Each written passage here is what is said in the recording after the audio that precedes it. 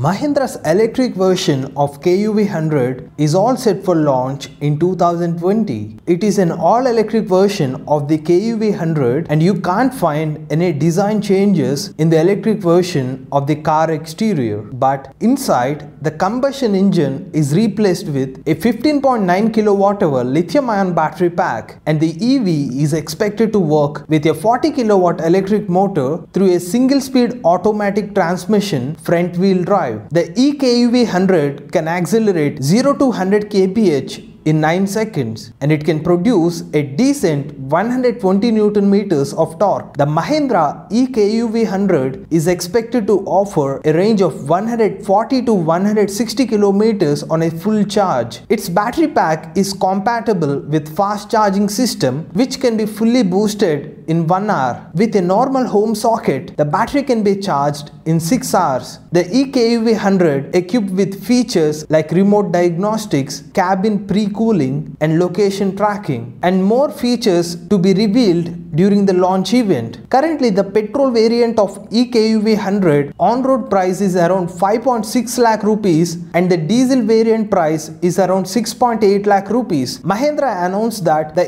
eKUV 100 will be priced under 9 lakh rupees. If this electric car is priced around 8 lakh rupees with a range of 150 kilometers, then the Tiger EV will be the competitor for eKUV 100 with 213 kilometers of range with an on-road price of 11 lakh rupees. Finally, Mahindra is planning to launch the eKUV 100 in between April and June of 2020. Go green, go electric.